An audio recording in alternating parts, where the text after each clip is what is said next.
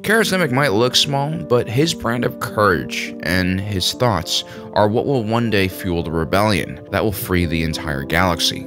After spending all night coming to terms with the fact that his companion Cassian Andor isn't a freedom fighter but a gun for hire, Karis Nemik comes up with a very clear-eyed understanding of the situation.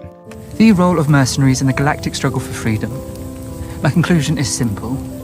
Weapons are tools. Those that use them are, by extension, functional assets that we must use to our best advantage. Karis Nemik is dangerous because not only is he ideological, he also believes in being pragmatic and taking every advantage he can get without completely sacrificing his values. The Empire has no moral boundaries. Why should we not take hold of every chance we can?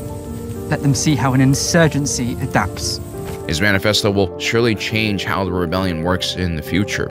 5 years later, the rebellion will have to rely on another mercenary, an individual known as Han Solo, to deliver precious cargo and information that is vital to the survival of the rebellion.